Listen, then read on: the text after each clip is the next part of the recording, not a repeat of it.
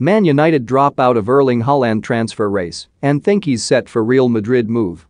Manchester United have dropped out of the race to sign Borussia Dortmund striker Erling Haaland and think he'll go to Real Madrid this summer instead, according to reports. The Norway international has long been the club's top transfer target. Yet now, the Red Devils are poised to focus on other targets instead. Manchester United have been eyeing Haaland ever since they tried to bring him to Old Trafford back in the January transfer window of 2020.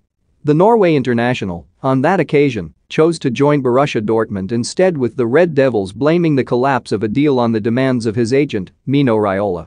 United pondered going for Haaland last summer, only to end up going for Cristiano Ronaldo and Jadon Sancho instead.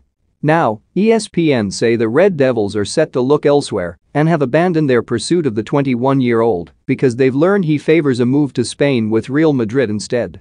The La Liga giants had a quiet transfer window back in the summer, choosing to save their cash despite losing defensive duo Rafael Varane and Sergio Ramos. Think you know sport?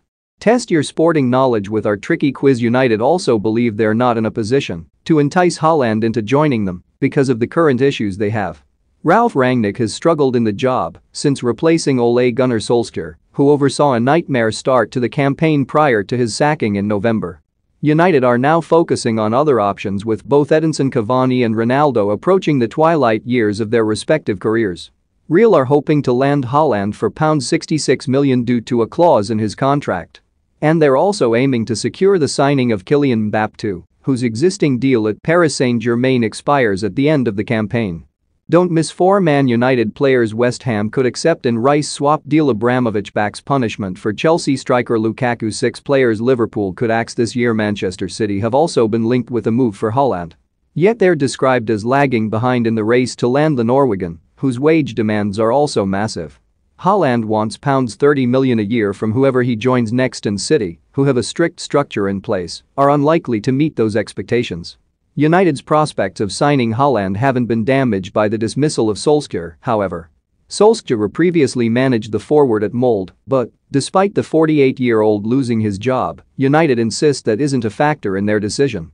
Speaking earlier this month, meanwhile, Haaland said things would soon start to happen regarding his future. The last 6 months I have chosen not to say anything out of respect for Dortmund, but now the club has started to press me into making a decision, Haaland said. All I want to do is play football. But they press me about my future, so that means I have to make a decision soon. When asked if he could decide imminently, he added, "That is what they Dortmund want. It means things will happen now. They have started to put a lot of pressure on me, and I have to accept that, so now